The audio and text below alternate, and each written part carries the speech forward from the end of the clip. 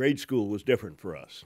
When we started school in 1935 in kindergarten, the elementary schools were segregated. But when we moved to junior high school, they were desegregated, as was the high school, except for a couple of notable segregations in high school. One was that we had two basketball teams, the Topeka High School Ramblers, which was an all-black team, and the Topeka High Trojans, which was an all-white team. The two segregations were the basketball teams and the all-school parties, as I recall. Those were separate.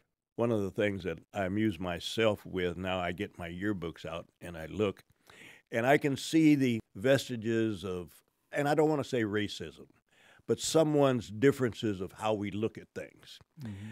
Let me just take the picture of the basketball teams.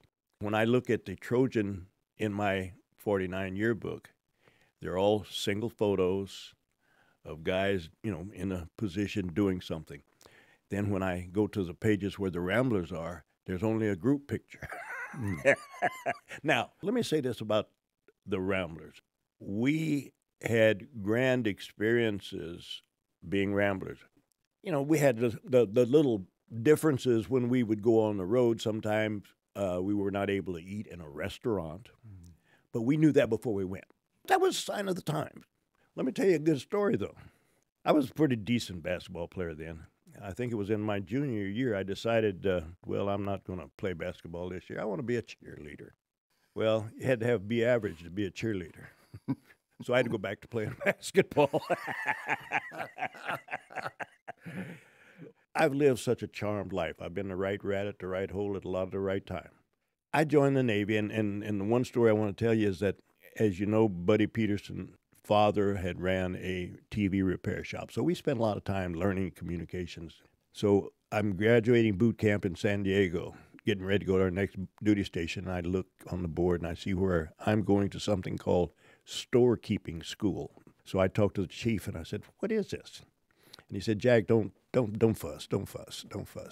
You'll be one of the earlier blacks that'll get to go to storekeeping school, taking care of the supplies and that kind of thing."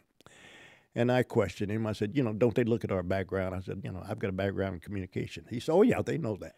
And I said, "You mean I can get killed doing other things in the Navy, but I can't get killed in your communication station?" He said, "Jack, let me tell you something. This is 1952. The military was desegregated in 1948.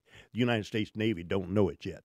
The thing that I told him was, "Look, if you can get me the opportunity just to take the test, I don't care how many people take it. If I don't finish in the top 5%, I'll be the best storekeeper the United States Navy's got."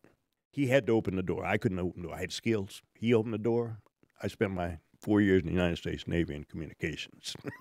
Good for you. Good for him. I couldn't have made it without him. I've just been a mouthy guy all my life, I was elected, to the city government in 1972. Awfully proud of that. Awfully proud to be the first black ever elected in the city of Topeka. You opened a lot of doors because of my mouth. Huh? I just hope that in the years down, someone will look and say, "Well, if that guy from East Topeka could have done that, I can do this." Well said.